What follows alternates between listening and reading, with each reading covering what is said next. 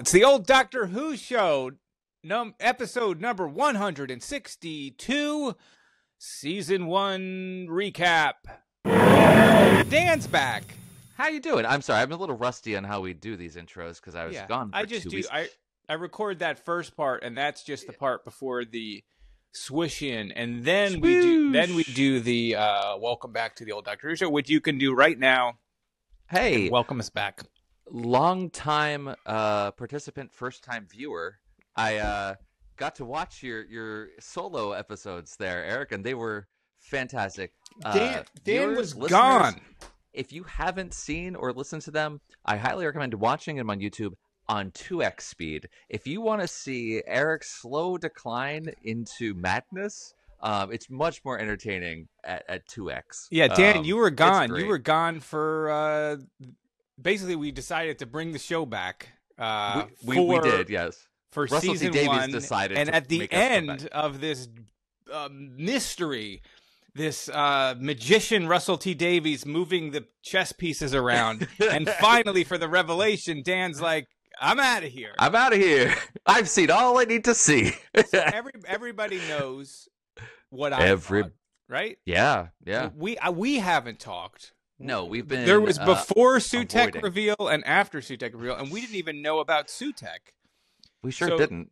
Do you want to tell the listeners, and tell really me, because we haven't talked. Yeah, I'm not really. I have an idea of what you thought.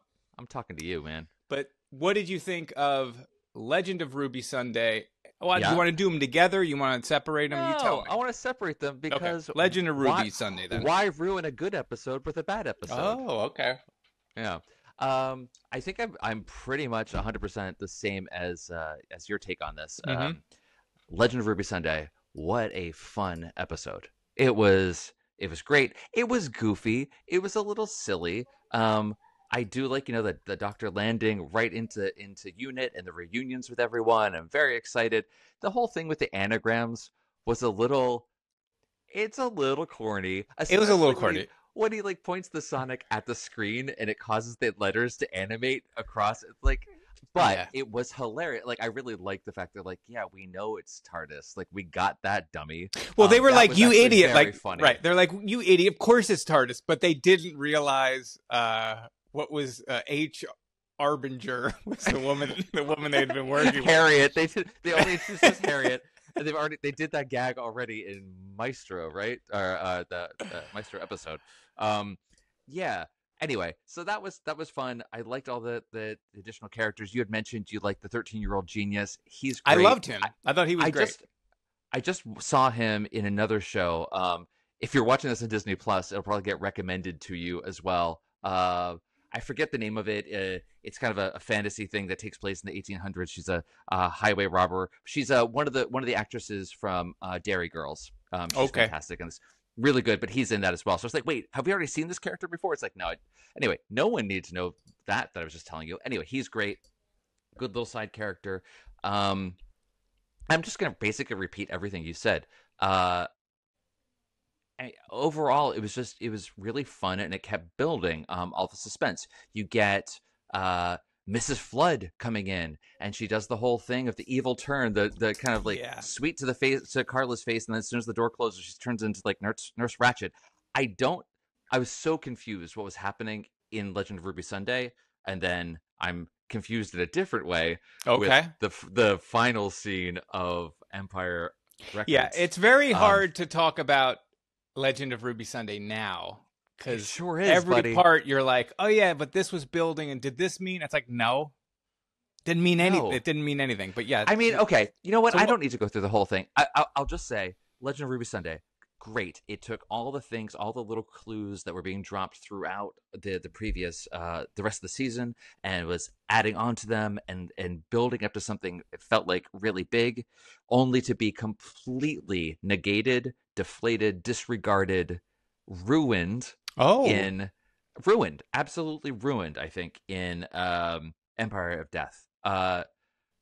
Nothing meant anything at all. Ruby is not anything special. In fact, that was the whole point, is that she's ordinary. And yet, she makes it snow for no good reason. She Her does. mom And doesn't appear on the videotape. Yeah. even in the time window, which was the phrase that you couldn't remember when you're doing your review. Time lasagna when my brain completely. Time lasagna was probably the best. I should run for president. Don't make me cry. So there was that. Like, so why couldn't she be seen on the tape? Why was her face always obscured? Why did she like zoom ahead? And she was just a woman, and that's what made her so special. She is ordinary, and we invested her with all this. It was absolute who invested baloney. her in all this? Like, who invested all of this? The audience, right? Watching it somehow fed into the show and made Sutek realize she was important at the moment that Sutek saw her in the past, because he was been, and that's a whole other thing. Sutek on the TODWS the entire time.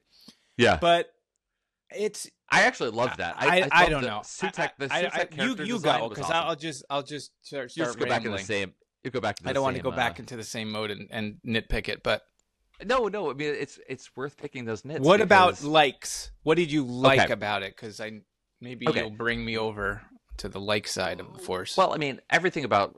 I liked much more of Legend of Ruby Sunday. I watched it twice. I was really into it. I liked, when Mrs. Flood enters, like there's even small things throughout there. And now I don't know if they matter at all, but like Mrs. Flood enters into Carla's apartment, but right before she does, we have like a little digital radio playing the BBC, and like it starts staticking out and freaking out during the recording. It's just like there for 3 seconds or so. So it's like, so there's something going on with her, and she sees the oncoming storm. I know I was going to say she is 100% a Time Lord. I don't know. I shouldn't say that. I shouldn't say 100% anymore, because not at all. If anything, we've proven that like they'll just add stuff in there that you think means something but doesn't. But it's like a previous scene is the Doctor explaining regenerations to Ruby and what they mean, and why would a Time Lord do that? To protect their health, or when they want to go into hiding. Cue Mrs. Flood coming in. I've been hiding out in my room.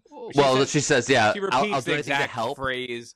I'm always hiding myself away. So it seems like she's a Time Lord. But then, like, when we get into Empire Records, it's like obvious that like it doesn't mean anything. If there's a clue, it doesn't mean it has it may just be there just to encourage engagement with. I don't know why. Man, when you were talking about Empire of Death and you're at the end and you're just like Mavity, like that sums it up. Like that absolutely sums it up, because why did he? That dog's they've been dying to. They're done. To hold me to task on my Mavity nonsense. Your dog is completely right. Why did they bother doing it and calling it back several times for no reason? And that is the same thing with everything else that happened in this story. Like, it just had no meaning. It didn't have, the stakes all got reversed. Like, okay, so there's the other thing with the plot. So. Empire of Death, we have the servants of Sutek, and they've got the sands and their dust or whatever it is, and like that's the gift of death, and that was actually kind of fun. The whole thing, setting up the obvious, like Mel is not what she seems, but you don't know exactly what's going on. That was fun because you can kind of see it coming and building, and then the Doctor kind of figured it out and played into that, and that was cool. So there were some fun things there. Honestly, everything up until you're also right about the Sonic turning a TV into an iPad. Like, I don't know what was going on there, and that was just absolutely silly. And they go into the future, and he just connects it to another port. Like it works. It just automatically works. Like, my mom just got a new MacBook, and it took me like an hour to find the matching dongles to connect an Ethernet from a computer 5 years ago with one that was from 3 years ago. And yet he's just like popping it in on the 23andMe to get the DNA test. And the DNA test is a whole other thing. Like, they're not testing for the father. The father also never had a DNA test. And it's just, they have the powers of unit behind it. And they can't locate. They're only looking for one parent. There's two parents. Right. Start with the other one. The parents never left the house, so they've been getting mail at the same address for a long time. And what is it about the mother not ever having a blood test? Like, that has nothing to, like, of course she would have. It's not like she was hiding. Once they get the blood, the DNA thing, it's like, well, here's her Instagram feed, and here's everything about her. Here's the thing. It makes no sense. Like, she would have been in records someplace. Do you think? Go ahead. And I don't like to do this because you should just judge it based on the merit of the story, but do you think that Russell T Davies knew she was going to be nobody the entire time, or was he building up a mystery and saying, I'll figure it out later, and then when later came, he goes, oh, this is a cool idea, I saw The Last Jedi, and we'll just make that was the worst because part, like nothing like building up to it really suggested that, because nothing. it's like you enter into an agreement with a creator that like, okay, I'll go with this, but there will be a payoff that will, then I'll trust you going forward. Right. And now it's like what I mentioned, the thing about like, is she a Time Lord? Normally I would say yes, because this clue, but now it's like, you can't trust any clues. And so why should you try? Absolutely. At all. And why didn't they look for David Tennant? Why didn't they even mention like Rose is sitting there for some reason. She's in the last episode. I don't think she has like 2 or 3 lines. She has nothing to do in it. You don't want to just say, maybe we should use the other TARDIS, because he has a TARDIS. Right. David Tennant, right? They split the TARDIS. Yeah. And I got someone had commented on the YouTube review, was like, did Sutek get split in half when they split the TARDIS in half? And that's so funny. So it was like, honestly, does it matter? Yes, maybe. That's a great question, because at one point there was 3 TARDISes, including the memory TARDIS. Your original question of like, do we think that he knew what he wanted to do and had it all planned out? Like, I would have to assume at the beginning, he is the showrunner. He wrote this script. He wrote, I'm assuming, with, obviously he didn't write everything. There's a team of writers, but like he is the showrunner and has responsibility for the entire thing. I don't think this is a lost situation where they're like, we'll just figure it out as we go. Maybe the thing's going to get canceled. We don't even know if we're going to have more than 3 episodes. And, 5 seasons later and being like, we just got to wrap this up because we don't know what it is. I don't think it can't possibly be that. Yeah, I would want to agree, but it feels that way. It absolutely feels like he got halfway through, or maybe 2/3 of the way through Empire of Death, and just like, I don't know what to do with this. And you can imagine any number of things, but not this. This was... Now, people online have developed theories to explain this, which I'm all for, but I feel like you're doing the work, way too much that Russell T Davies. And I would have liked this so much more if they didn't explain it. Like, I like mysteries, and I don't mind if you don't explain the mystery. In fact, that's better. But don't explain it as she was, like, they are explaining it with an explanation that's not justified or earned. Yes. Oh, she's just a regular person. Like, if they had the doctor said, like, I don't know, and they just pushed that mystery along that would have been better than just saying, oh, she's just a regular lady who has a fear of Ancestry.com and has not submitted to any kind of DNA work. And that's why Sutek wanted her, because he couldn't see her in the... None of that makes sense. Because it's 43, because it's 73 yards away. Yeah. They say that at one point, but like literally everything you can't find another CCTV with someone that's 73 yards away at the time would also be the most important creature in Sutek's universe. She was the most important creature because why? For Sutek, because he couldn't because she was he couldn't figure out who she was, because I guess they do. Maybe I'm misunderstanding that, but the doctor does say something about the perception filter of the TARDIS, and she's like at 73 yards away. Like, well, that's how. And the idea that you can't see someone who's 73 yards away. No, that I think that was. Why couldn't she see her mother then if it wasn't like? And why do you name a kid by pointing at a sign? That was so ridiculous. Who is there? That's so ridiculous. Who is she telling that's the name? That's the name I'm going to give her. Right. And then walks away. But and that to makes who? No sense. To who? You're, right. The priest or the whoever's in the church has no idea that's what she. No, she was. I could tell she pointed at a sign. Yeah. Who's that out the window? They're pointing. So there's a couple of things. Like, not only on the big scheme of things did he negate everything, but it also does on the smaller scale, the plot side of it of the story negates all the stakes. I think you mentioned this too, but it is those things of Superman flying backwards around the Earth. It is, we've killed all life across the entire universe again. Yeah, and once you kill more than one person, it's like, oh, all right. By the end, they're gonna undo all of this. Like, at no point after, especially after the her adoptive mother and Mrs. Flood died, you're like, Yep. okay. Yep. Yeah. For a second, I thought, wow, they killed Kate.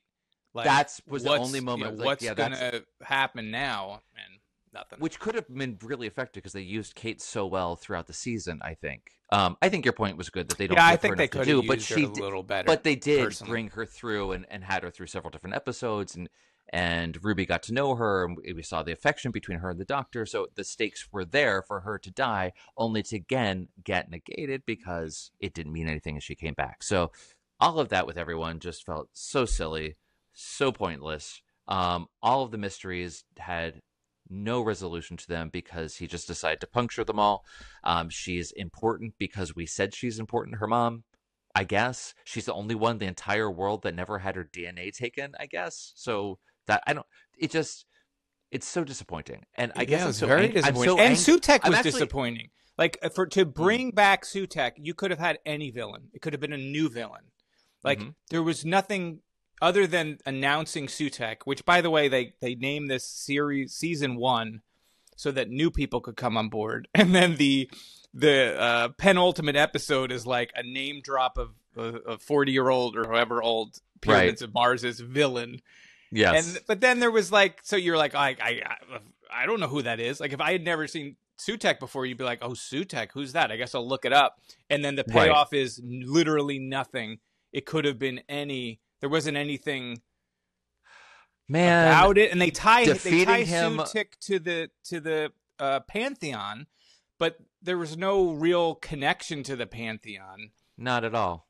No, they just named a bunch of names, and it was like, hey, remember these guys we saw this season? Yeah, I guess he's the one that oversees all of them. And then to defeat him with a bungee cord and a whistle and some gloves. And the magic gloves. It was, I mean, visually, I think it looked good. Dragging a dog god through the time vortex and bringing life back. I mean, it was fine. Great. But does that make it? I mean, I guess you're supposed to say it doesn't make it it's not better. supposed to make sense because so many things don't make sense. So that can't be a response. It was a big letdown to bring Sutek back, to go through all the effort of bringing him back just to really kill him not in the same way. I guess in the first one, he's like trapped in the time corridor and he just ages out until he dies. Supposed to, yeah. And this one, they drag him through the time vortex until he disintegrates. Right. So did the Doctor did the Doctor end death? Is there no death anymore? Well, is that's everyone going to live forever? Right. So it's only people that died of his magic sand. But like going forward now, is no one ever going to die because the god of death is now dead? Oh, yeah. I guess he is the god of death, right? So who takes his place? If it was Sandman, then you would have like, there's no thing. Which is actually also a Russell T Davies thing with Torchwood, right? When it was in America, it was people stopped dying. It was like, remember? Okay. That was actually a very interesting concept. Right. Okay, so we've already done I don't know if it's a Torchwood connection. Okay, so I'm kidding, but I want to mention one thing before we jump off Empire Records. Sure. When we go see the Spoon Lady, right, and she has that conversation, she mentions a strange man came through. You thought I think that strange man is David Tennant, because what other strange man are they talking about? Other guys wander around looking around, because what else is David Tennant doing? Is David Tennant sitting in the backyard while Sutek's going on and not trying to help? I think he's jumping in his TARDIS and he's going. He would have left her there. Around. He would have left that woman there and said, because he said a strange man came through. Didn't he say like he's going this direction? Because no, that was a group of people thought there was food. He's the one that tells her that it's a weird virus that attacks the child. Go that goes backwards. To the mother. But then he uses some other word, which I wish I had my notes and it would be better. That's fine. But the fact that they mention a man, like, I don't know. For me, I'm like trying to justify why they don't even mention that there's two doctors. Yeah. That's the basis of every special, like the fact that they split in two and there'd be two doctors and now they got to solve it together. Like the other doctor is not even mentioned. No, and he has his own TARDIS. Like, how's your uncle? And that was it. And the memory TARDIS, I don't understand. Oh, here's the quote for you, buddy. So the woman says, they say it travels the death wave down the family line, except that this man, he said it's perverse. That's what he said. That's what that it's so determined to kill that it can travel backwards from child to mother. But that's okay because I'm really very tired. you have such a nice face. You're right. Everyone does say that. But to be fair, he does. He's He's an a extremely attractive man. Yeah, like yeah. no question. If you see him, you're like, okay, that's a. But it's a handsome dude. I don't know. It feels like there was too much of that. Like it was just like I don't know. That's my, to me. Nice it would be like he's more interesting than just that. And again, you had a chance to like literally they killed everyone in the universe. You can't have Mel having her family members gone or anybody that we know and are connected to and have a scene with them about loss instead of this dead baby. Which on its like in and of itself was a pretty good scene. I liked the scene itself, but it was so disconnected. A spoon. Just to get the antenna. And I've seen people say, oh, that's a nod to Peter Capaldi's doctor fought someone with a spoon. But it's honestly like, who cares? Like that doesn't have any meaning if it's just a reference. Right. It was just like maybe the spoon the spoon didn't even affect Sutek. It was just to watch Pyramids of Mars. And why were they watching Pyramids of Mars? And there's a weird scene when they're watching Pyramids of Mars, which I already talked about. I'm not going to repeat how I don't like. I know. Because it would be a first-person view. From the camera's point of view, yeah. When Ruby's like, who are these people? The doctor says they're just people that... But it's like, that's you. It's not they. Right. And then he switches back to the first person when he talks to Mel. He's like, don't you remember we met Einstein or Mozart? I don't remember what he said. Einstein, right. But why is he saying they're just... which was lovely as well. Oh, they're just a couple of... They... Okay. Can't he remember everything about Pyramids of Mars? He loses his memory. So overall, we really like this, is what we're saying? We really enjoyed it. And I hate this. I hate talking negatively about things. I know. It's not fair. I know. But you should talk about what you like. But here's the reason, though, I think, that this is striking me as so, I don't know, upsetting. It makes me kind of angry, which is a weird thing to do for like a TV show, whatever. But still, I think it was all the checks that he couldn't cash in the end. I think Russell T Davies did a lot of setup, and if he hadn't laid these expectations to such a degree, and maybe that's my fault for being so excited and being like overly invested in what I thought he was doing, but it really doesn't feel like he had a plan. Like to your point, it doesn't feel like he was setting things up for, it wasn't hang on. Yep. It wasn't as though he set up a whole bunch of clues and it was a switch and it's like, it's not what you think, it's this thing instead. And then you look back and it's justified. And you could put it out. Instead it was like, it's not the thing you thought, it's nothing. And like, that's so much worse. Right. So I guess I'm mostly angry because of how much I liked everything. So it's the difference between the highs of this season, and there were some lows, the highs of this season, and then this resulting thing. If it had all been a mediocre season and it ended this way, it's like, okay, overall it was kind of so whatever. So I think it's the comparison to the other stuff he was doing. You think about this compared to Boom or 73 Yards or some of the other the previous episode, Legend of Ruby Sunday. You compare them right next to each other. This just feels even it's worse because of that. One of the weakers. But yeah, to your point, like if you are really focusing on the mystery and you're going out of your way to make things like, why is there snow? And like you're early in the season showing snow and the doctor can't understand why snow is coming. And then the result is because they're so normal and you don't even really mention the snow. Or at least I don't remember them saying, oh, the snow came through. I've seen people online talk about, oh, the TARDIS is protecting itself, or the TARDIS knows that Sutek was there. Yeah. And it's letting he's drawing attention. All for it. The TARDIS is drawing attention to that period of time. For what end? Like the TARDIS should draw that's period great. of time people are trying to make it better. Pyramids of Mars. Just have the DVD out on the counter so that they could watch it in the iPad thing. It's fine. I want to talk a little bit about Mrs. Flood. Go for it. Because I missed this. Yes. First off, not the Ronnie. Well, yes, we get into the Ronnie stuff. But when I was watching Empire of Death, I like forgot to write down, but immediately was like, she's wearing Romana's outfit. It's like Romana One's snow outfit. And I forgot to mention it. So I want to bring that up. And then when I was online now, I noticed the Romana One outfit, but I did not notice that she's dressed Mrs. Flood in all of her appearances. And there's not that many, but she's dressed like other companions. So she's dressed like Clara in one, and maybe we'll add it to the show notes or something. She's dressed like other companions, which is like, okay. So that's also interesting. So I don't know what that means, but the fact that she was clearly, that's Romana's outfit. So is it another companion that is like taunting him, or is it the Rani? The way you had predicted, and I was like, yeah, you're right.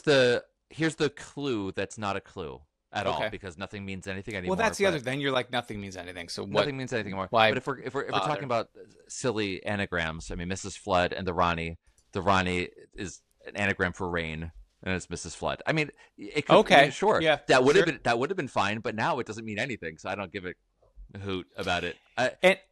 I mentioned the Rani in the review, and someone in one of the comments said something about the rights.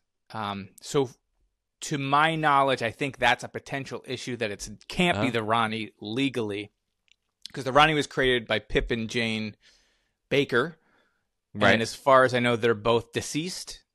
But where those rights, I feel like Disney would be able to find the owner. I was just going to say, write a check. But I'm also actually very curious that it worked that way. That if you created a character, and I guess that was Terry Nation with the Daleks and stuff, that you would own it, because it feels like in the 70s or the 60s, especially in the States, like the corporation would have owned that. Yeah.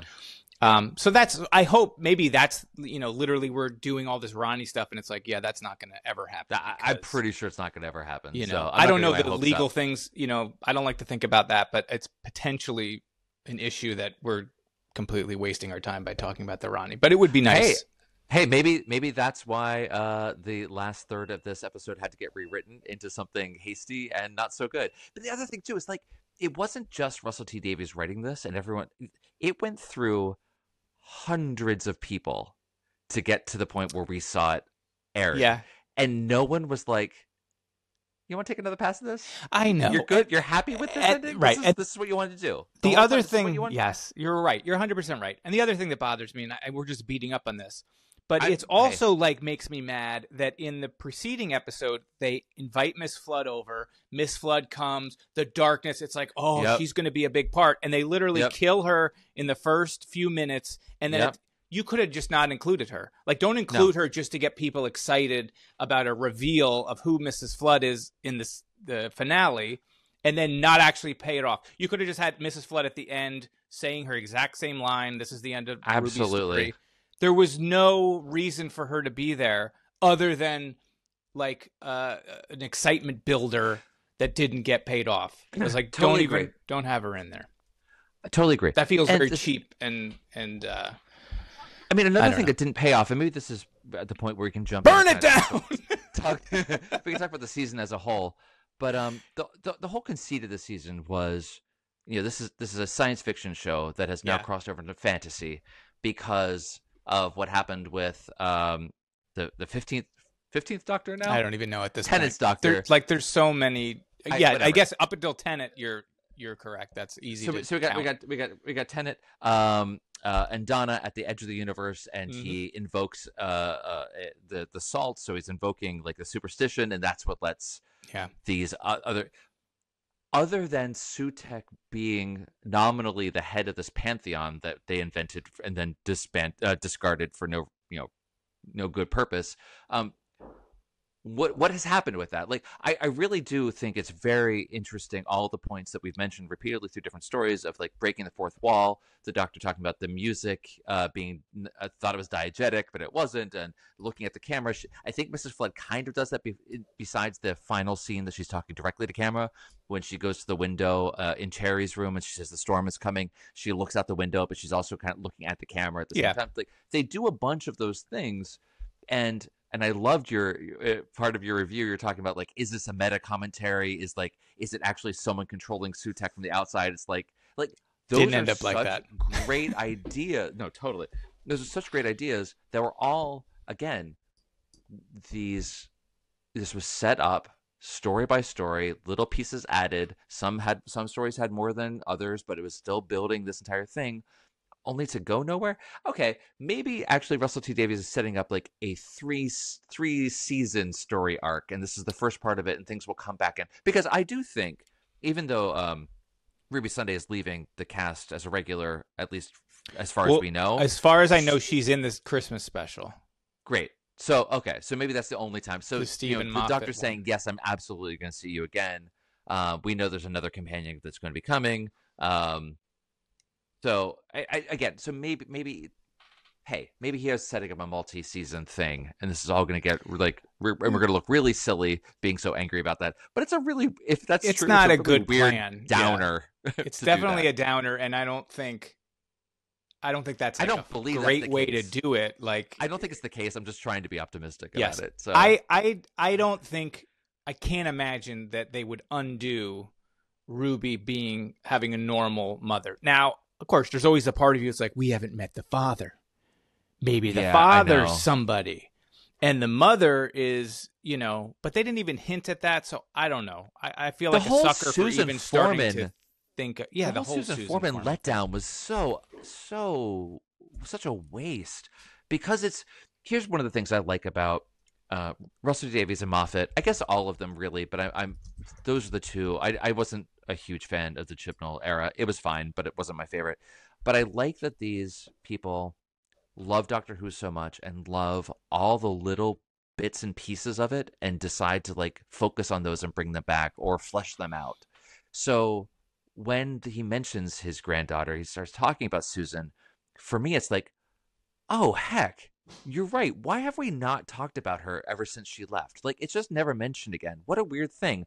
And it feels obvious. Like, of course, Russell Davies is going to go back and take that thread and build it into something bigger.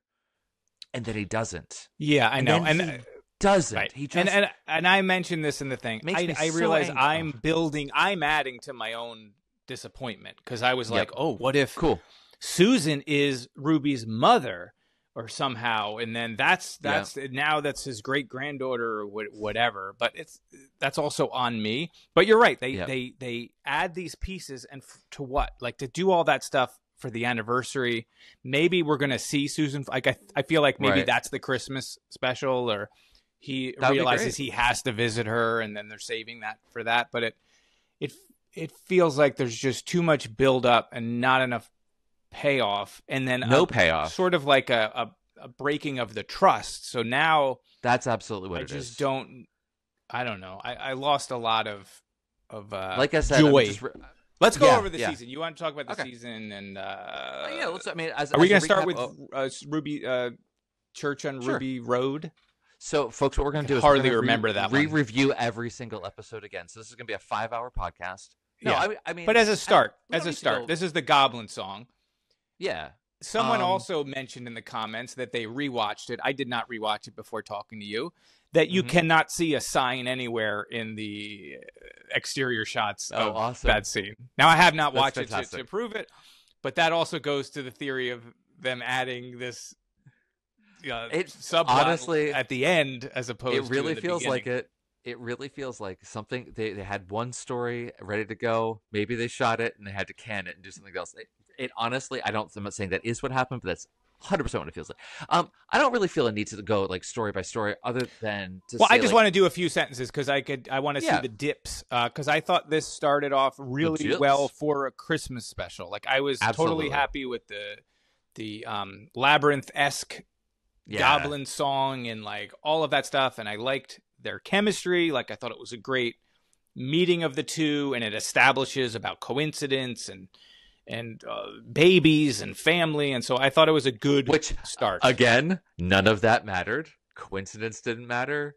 The fact I guess foundlings didn't matter. Family did. I'm not going to do that for all of this, but like in a way, to defend the show, you could argue that it does matter, because it's establishing that we as humans apply meaning to chaos in any kind of data set, and so we take a coincidence and we think it has meaning.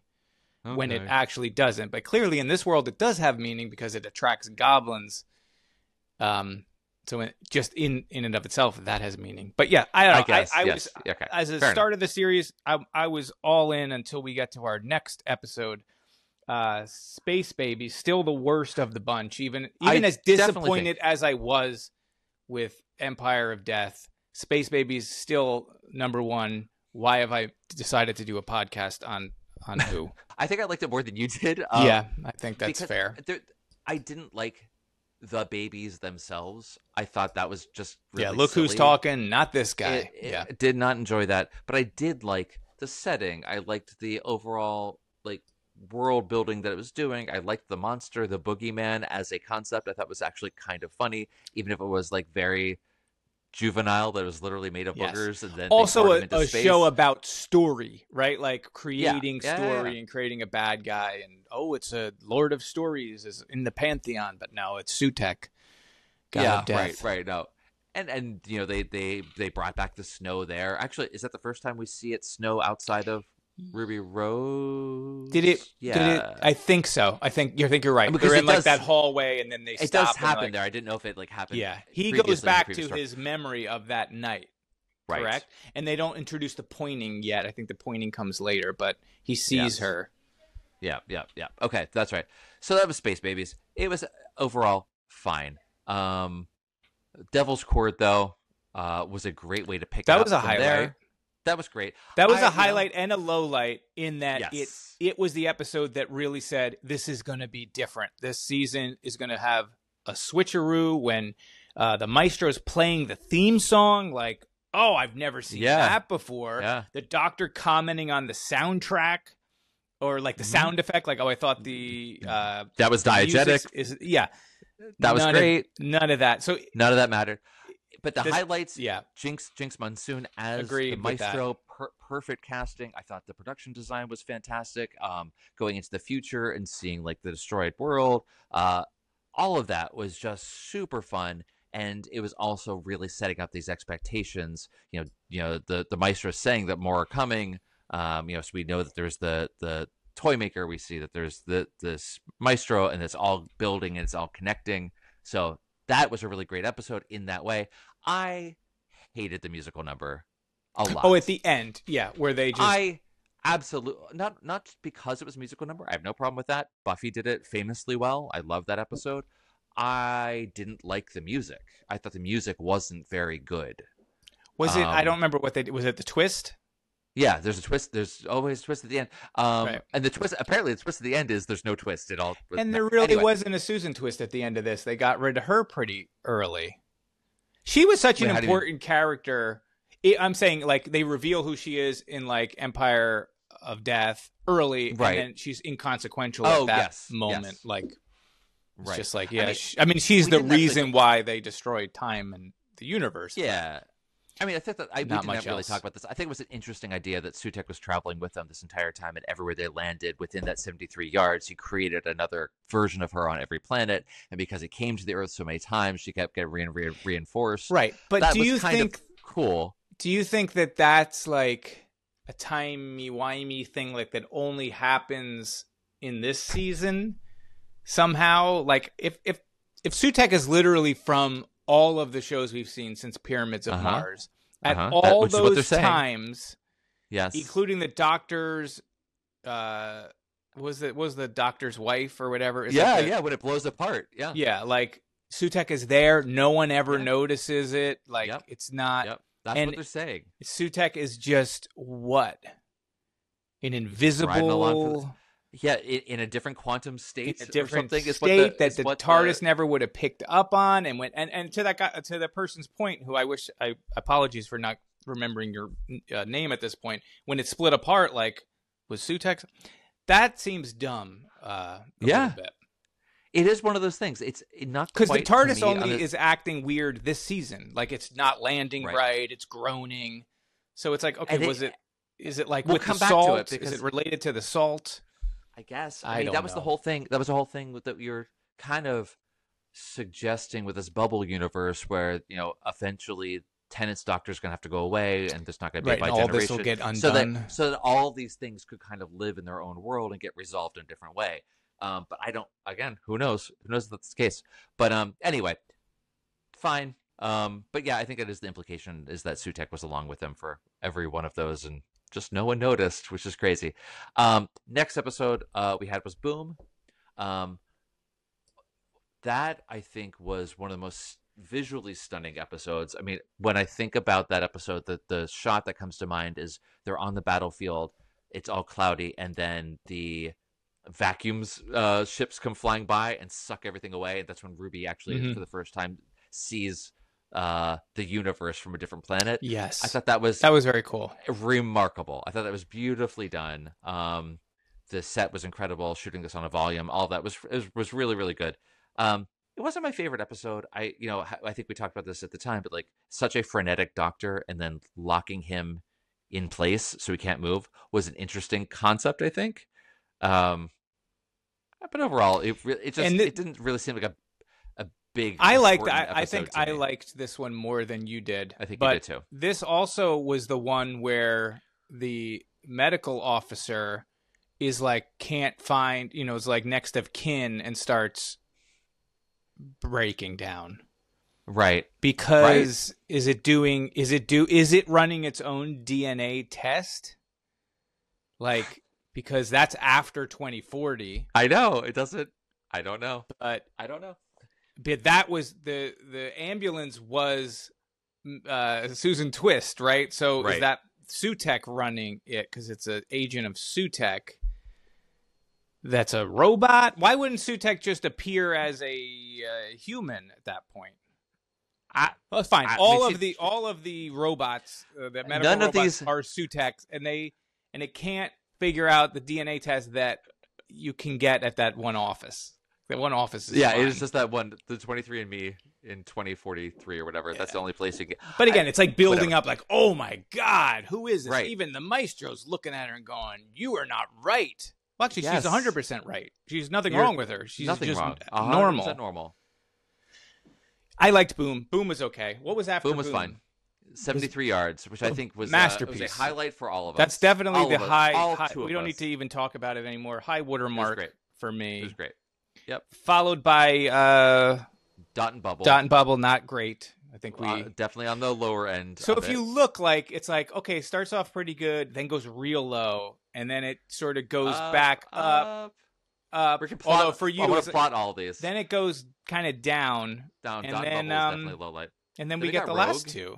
Oh, Rogue! I liked Rogue. I thought that Rogue was good. Rogue was super fun. I think we covered that really recently. I remember how good that was. Is that the time? So the Doctor in Empire of Death, I think, is when he says that the TARDIS has made this sound before, this groaning sound. Yes. It makes that sound whenever Rogue is inside the TARDIS. Yeah, but it's meaningless. Is that the time that he's talking to? Is that? I know it doesn't mean anything, but is that what he was referencing? Or is there some other time that we're supposed to be like, oh yeah, in episode blah blah blah in 1982? No, I think the TARDIS was groaning in maybe Wild Blue Yonder or something. Like I feel like there was another. I feel like Wild Blue Yonder maybe the birth was that the first. Oh no, Star Beast was the first one. I'd have to go back. Wild Blue that's the one with the salt episode when it starts, when this whole thing is right. So if you connect it to his salt thing, like why not just tie it to that? Like you brought Sutek back when I laid the salt down when David. I mean, they kind of say that, but they don't. That's how the Toy Master comes in. That's how the Maestro came in. They say Sutek's been hanging out on the TARDIS for way before that, since the 70s. You're totally right. And waiting for his moment. I'm wrong. That's 100% right. It meant nothing. Like say you've changed time by doing this. You changed time, so Sutek didn't die because you changed time. Like at least connect that dot. Well, I think they were. It was less that they were changing time and more like changing the rules of the universe in a way. And you could have tied to it that way. It would be fine. Anyway, it's all fine. And then we got to the last two. So we start doing this, and then by the end we get to which we just covered, and I was at a pretty high point. I felt like the Sutek reveal, and I'm thinking about John Carpenter. Man, you were on top of the ready. World whenever I was ready. I was like, witness me. I was spraying my face with chrome and driving right into a wall. Because the last episode, I was so disappointed that it made me not like the previous ones. Like it took the Maestro and knocked it down because it all sort of it took away the pieces that we liked in it. It did. So I'm overall. Yeah. I don't know. I was gonna say overall season wise, I do like Ncuti Gatwa. I do like Millie Gibson. I like them Absolutely. together. I would like to see another season with them. We won't get that, but I'm very disappointed. I think all in on the whole season. If mostly because of how it concluded. If it had stuck the landing, I would be saying a different. Third of the last episode had been different, my point of view on the entire season would have been better. If everything that had been set up had actually paid off in a way that it was pointing to, instead of this, or nothing. Don't set it up in the way that you set it up to seed disappointment. Like if it had not done that, then I'd be like, okay, we'll see. Right, we'll see what happens. Right, we could have just not had this enduring mystery throughout. We could have just had a series of adventures that were fairly standalone, and it would have been okay. You didn't need to have the snow through each one. You just have Mrs. Flood as the mystery, then you'd be like, okay, and then the next season pay her off or whenever. I mean, because we already did the whole thing with. I think we mentioned this in the very beginning. Whenever there's like, what's going on with Ruby Sunday? They've already done this. Like, there's something wrong with her thing with Amy Pond. They already did that with her pregnancy and all of that. So it's like, when you compare it, like that's the standard that is being kind of set up to, at least in my mind, it should have been on the same kind of level as that, and it just wasn't. Anyway, that's it. I don't know. So that's what we thought of the whole season to Disney Plus, and I'm burning all these episodes. No, whatever. It was fine. No shade to anyone, to everyone who produced the show, made the show, starred in. Everyone did a great job. It's just not the ending for me that I liked. And maybe there's a lot of people, maybe there's a significant number of people online who are like, no, this was actually I think a lot of people like it. And I think a lot of people found it emotionally rewarding, the ending when she meets her biological mother. You liked it. For me, it didn't ring true. It felt so fast and rushed and didn't feel. When I think about it on its own, as like that scene with the woman, that was all, if you disconnect it from everything else, in and of itself, I liked her meeting her mom. I liked the way that she did it. I thought Melanie Gibson's performance was wonderful in that. She's I thought great actress. Her mom, their rapport, but it's like this. It was this great. Long, and it's an epilogue. Like if they had just had her find out her mother was her mother at the end of the previous one, and then spend the whole episode with them together working out like why you left, like just to go from that to everyone hugging and in the super family, it felt a little disingenuous, especially for people that are in those situations, because life is not like that. And I know it's a kid show, but I would say people say it's a kid show. This is more like a YA show. I mean, it has been that way a YA for show. A long time. Absolutely. And there's other shows that can do that stuff a little bit better. That's all I'm saying.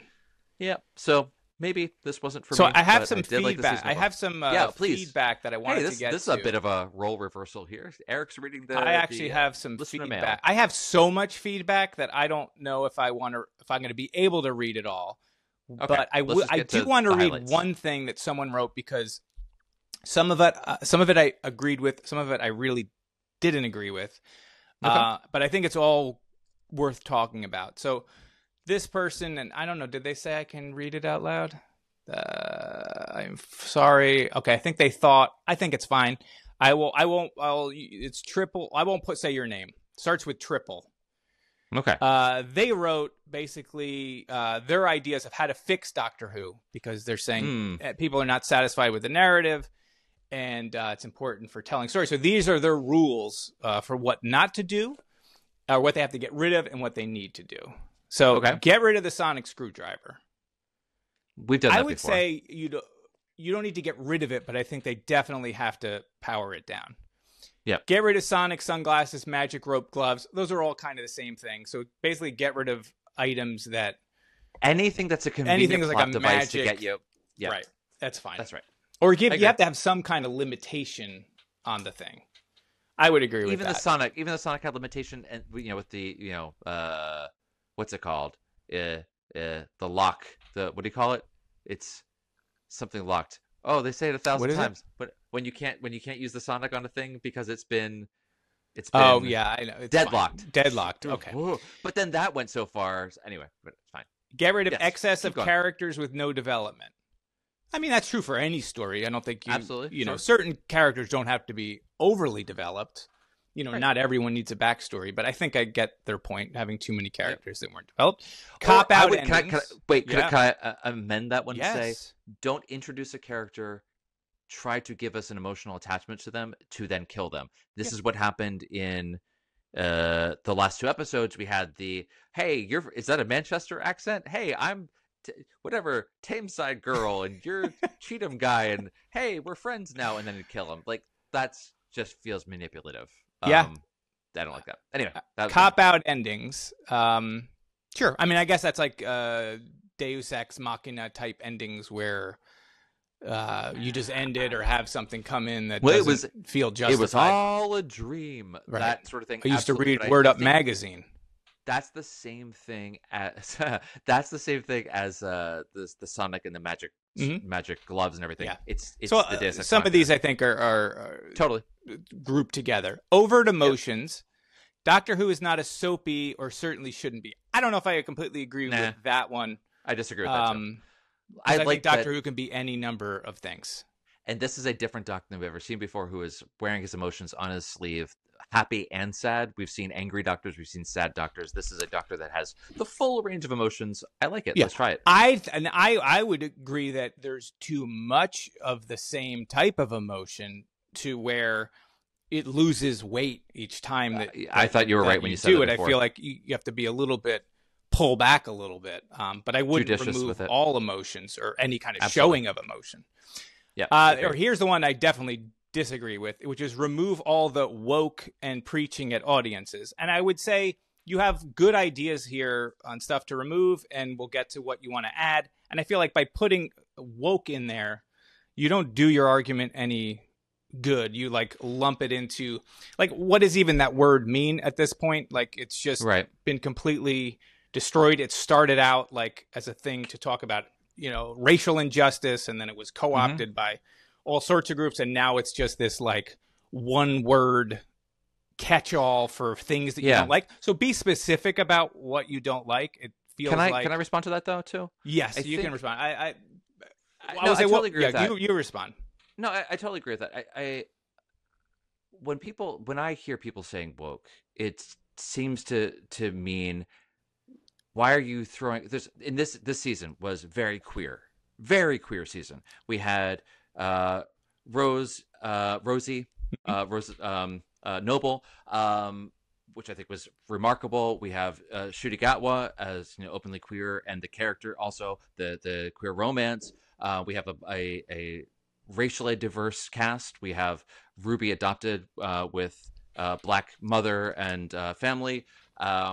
A black doctor. We have people of many different races. Is that the problem? Is that what you mean by woke? Yeah, and that's to me. I would say, would you feel the same way if speaking to the person that wrote this, if you took the word woke and replaced it with inclusive? Stop with all this inclusive stuff. Stop shoving all this inclusive storylines down my throat. Do you see where I'm coming from? Is like, Doctor Who had been a very particular show, helmed by a presumably straight or non-sexual, really for the most part, white man in a very heteronormative and white surroundings, and that was the time. We are in a different time. I think representation does matter. It matters to people to be able to dream what they can become when they see it on a screen, read it in a book, see it in a magazine.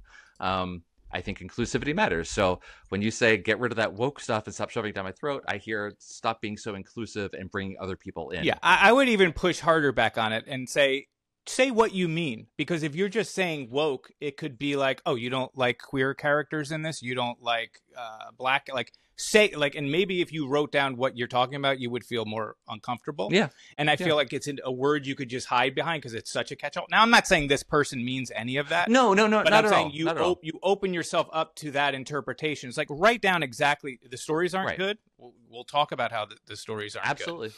Like, but yeah, like, I guess I'm responding more to the term itself and not this person who wrote in. And I agree. I feel like people use that term as like a cowardly way to just not really talk about what they really maybe they mean. And I would say maybe it's even less so cowardly is kind of a a judgment being made. It is lazy. It is a Yeah. catch-all. So, Okay. so I don't have to think about all the things that actually mean. I have a feeling, and I don't want to put words to it, so I'm just going to call it woke, so I don't actually have to analyze that. That's kind of how I see it, and I'd appreciate this person. First of all, appreciate you giving any feedback at all. That's freaking awesome. Thank you. I would appreciate the person taking a little time to do that introspection and say, like, okay, well, actually, like you're saying, Eric, actually, when I'm saying book, what I really mean is this thing, this thing, this thing. I don't like it, and here's why I don't like it, and why I think it'd be better to and do it I a different think way. the second awesome. part of what they wrote is preaching, which I think, okay, so it's really not. I'm assigning what I think you mean, but if it's I don't like the way the message is delivered, which for me would be Dot and Bubble, like you know, the point of the thing is totally valid and makes sense, but the delivery vehicle is flawed, and here's why. Totally. That's totally valid. Maybe, I don't preach at it. Maybe do it more subtly. That's something that's and if it's like that Doctor Who's not supposed to be political or touch on social issues, like it's always been like that. It's always been. And it's not every single story, but we've been doing these Doctor Who classic reviews forever. There's so many anti-capitalist stuff. There's anti-corporation stuff. There was a whole bunch of stuff on about sexism, war, about Time Monster, the Daemons is anti-Catholic Church or anti-organized religion. Right. There's anti-colonialism stuff. There's like that whole episode where they're drilling, like it's all like anti-fracking, Inferno. Right. Like, so that stuff has been God, with it forever. But I think maybe your issue is the delivery of it. Totally. And science fiction as a genre, that is the thing that it's allegory to talk about things in an indirect way that are difficult to talk about, and it's usually political. I think these are all political statements. So and I always feel for myself, like a lot of the times, like it is the metaphor. Like if you're talking about what you're talking about and it's just surface level, that's when it gets kind of preachy and you can see it coming. So I feel like those kind of criticisms are totally valid. But when you wrote like woke, like, because I was going through your list and I'm like, okay. And then you get to that and it's like, I could prejudge you based on just using that word. And I don't think that's fair. And no, not at all. You know what I mean? So, okay. So again, that's number we'd 7. rather have the conversation about the specifics than this one term that is open to interpretation that you may not have even meant. Right. Yeah. So, okay. So number 8, Disney. Yes. Even if that means no more Who.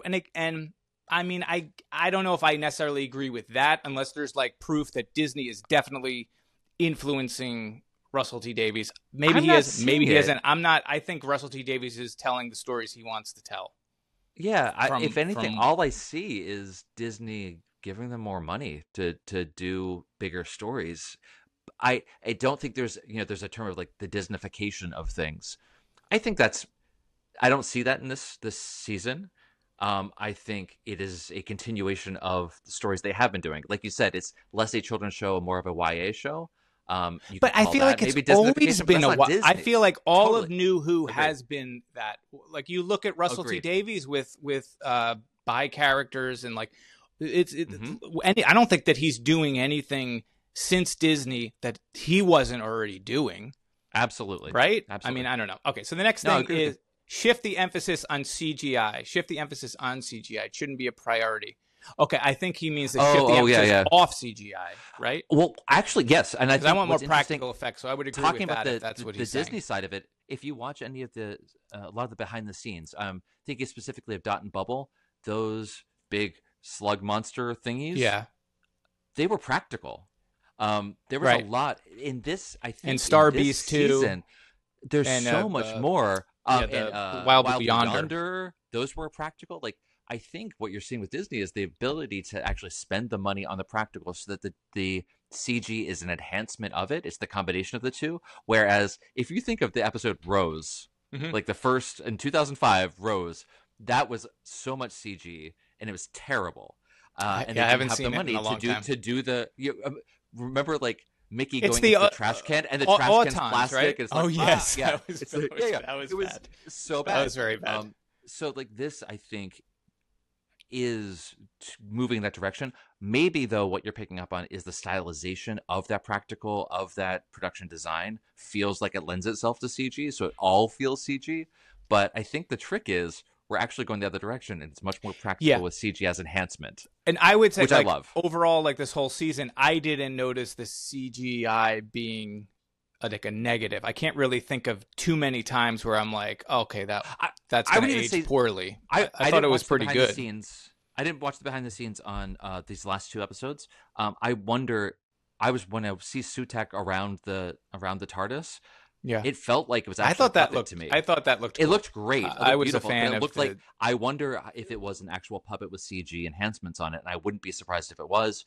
I'll have watched it as soon as we finished recording this. But anyway, keep going. All right, so that's the end of things that you need to get rid of. And now some things to do. Okay, answer mysteries with good narrative solutions. That's good writing. I completely agree with that. Can't disagree. Bring back proper sci-fi.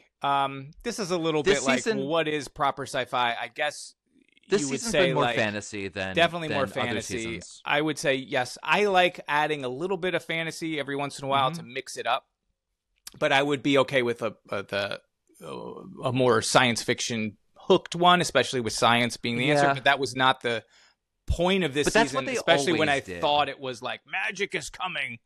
Because of this, but now I don't know if any of that's true. No, we don't know if anything matters. But yeah, I think we'd always had that with like, it's not really a ghost; it's a projection of the energy of the bubble. Yeah, like, which is how Doctor Who was, which is like Pyramids of Mars was. The Egyptians base their whole. Oh, speaking of Pyramids of Mars, so when they're watching Pyramids of Mars, the Doctor does that cultural appropriation joke. Yes. Now he does. Is he saying that?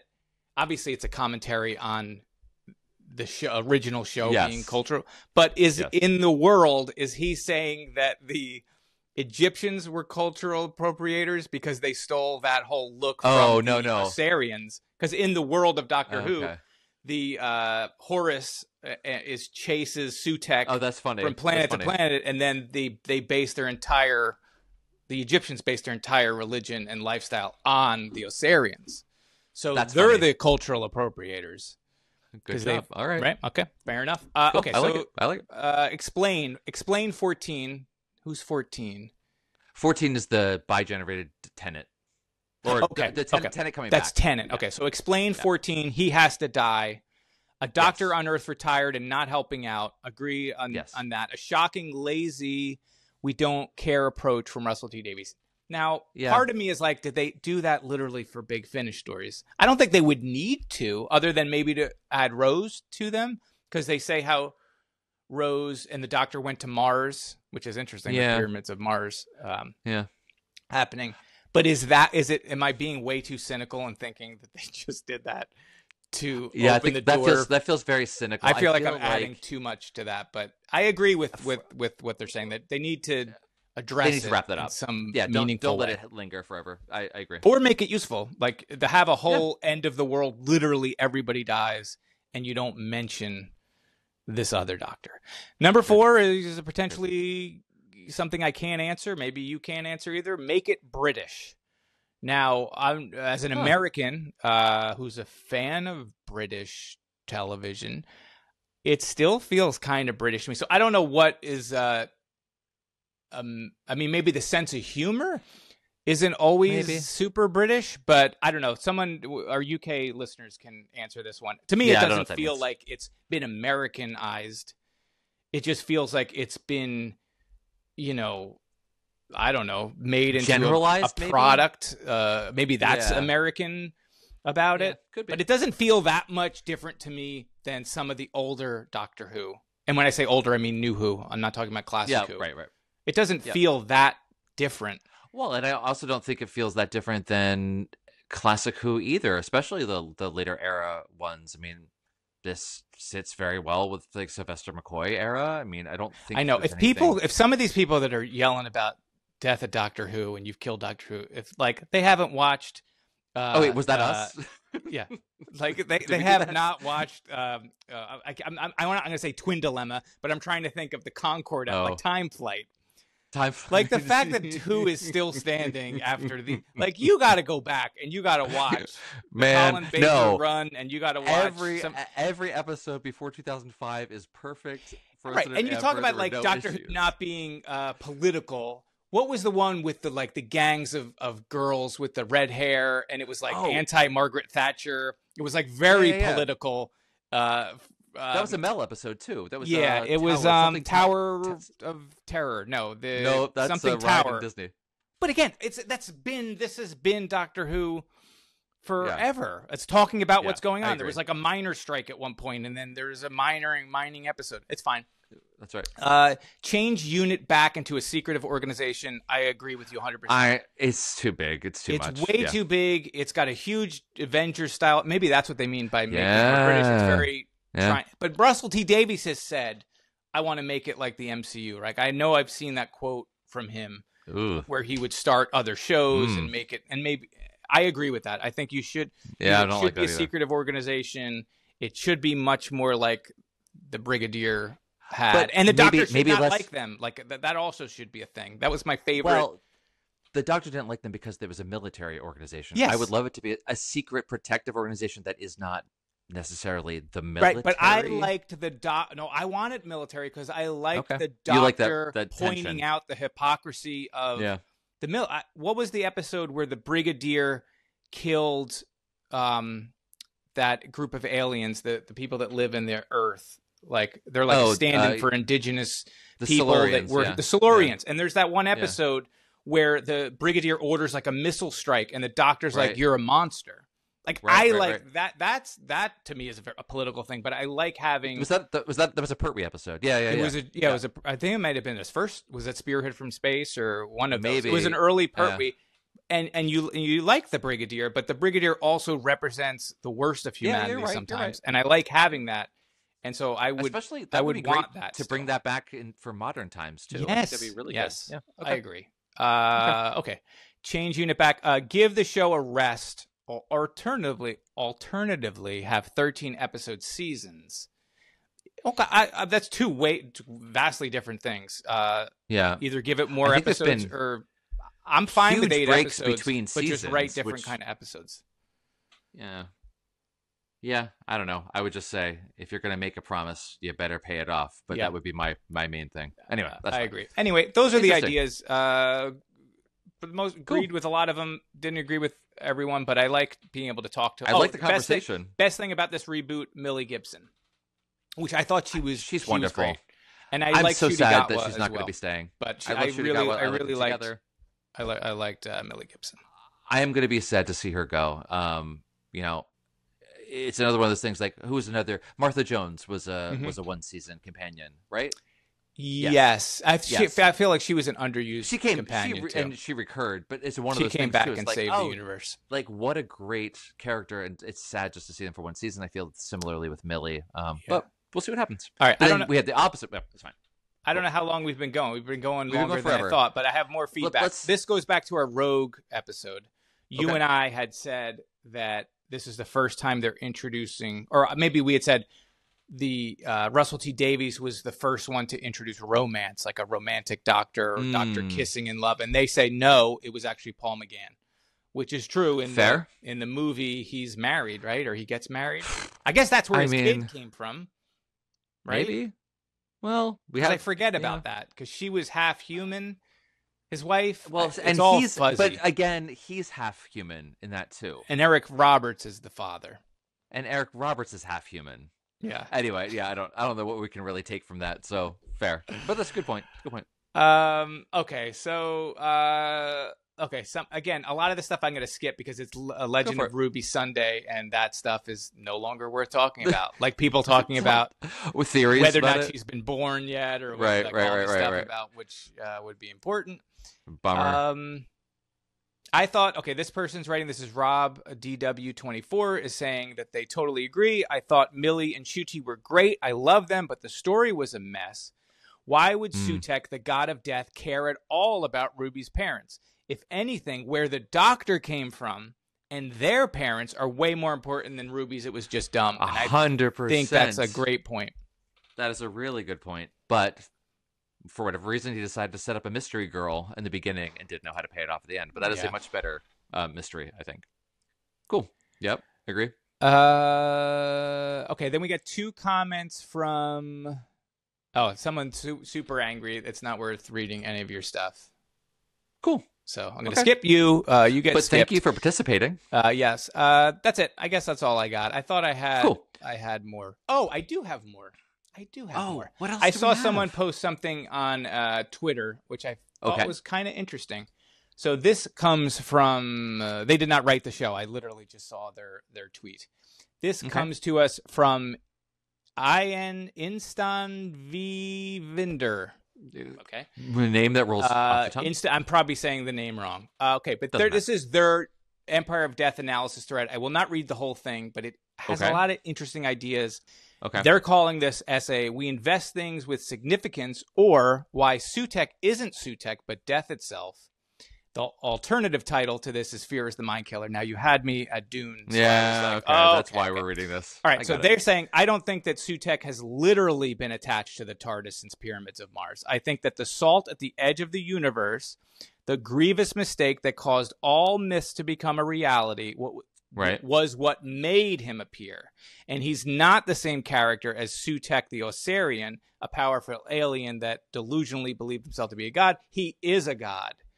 Nuhu Sutekh is death incarnate, ergo this version of Sutekh is the literal psychic manifestation of the Doctor's deep-seated guilt-motivated fear of the idea that his arrival brings death wherever he treads.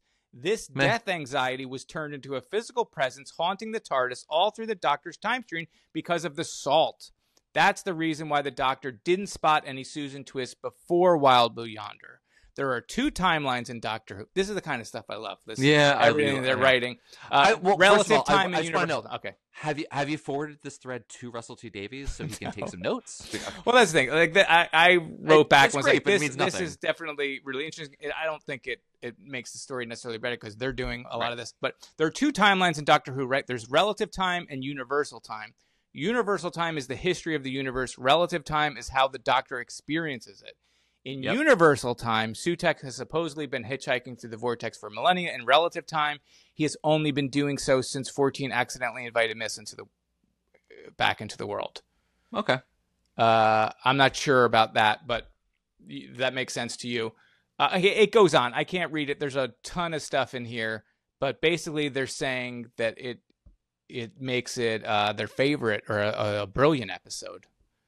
I mean, that is all. It's a very here's interesting idea that it's the manifestation of the Doctor's fear. Totally, because that makes sense for 73 yards being the manifestation of her fear. I like that. And the Doctor also does mention this, the moment that he has with Kate, that he brings death, and she says he brings joy. I mean, there is that kind of moment. Yeah, no, I think that's all really interesting, and I love, I do the same thing of just like, well, what if it actually means this? And I think that's kind of where we tripped ourselves up in this season, getting too far ahead of where they were actually going. But I would say this person writing this is doing all the work and not the show. Right, but I'm okay with this, which person is fine. Doing all the work. It's just not part of the show. Makes good art. But the thing that doesn't work is the script says no, it's this. It doesn't support it. It doesn't support it. Yeah. No, but the script says no, it's because she's regular. Like if the script never said no, it's because she's regular, then you would have like a thesis like this, and it could work. It's like you had said before, if they had just said I don't know and just let it be a mystery. Yeah, let it be a mystery, or this would have been fine. Don't explain it with such a. I thought it was interesting. That's cool. Yeah. Cool. That's it. We went longer than I thought. Thank you, folks. Yeah, I mean this was super fun. Let's never do a show. Let's never do it again. Although your solo episodes were fucking great. I will say, please keep the conversation going below in the comments. This has been a lot of fun. Even if we don't agree with you, at least people are talking. Yeah, thank you and like and subscribe. And I guess we will see you again. And tell your friends at some point to review the last Big Finish, Suntarans versus the Rootons. Don't forget we did 3 of the 4. I think that's we'll do that sometime soon. Yeah, cool. All right. Bye. Oh, thanks everybody. Pre-order Wolf in the Well. There's only like 2 weeks till it comes out. Go to wherever your favorite bookstore, favorite library. Goblin, the Wolf in the Well. I could use your help. Thank you. Or show up at Eric's house and he'll give you a copy too. Yeah. So his address is. If you're in Homedale, New Jersey, on July 16th, I'll be signing copies at the Barnes and Noble.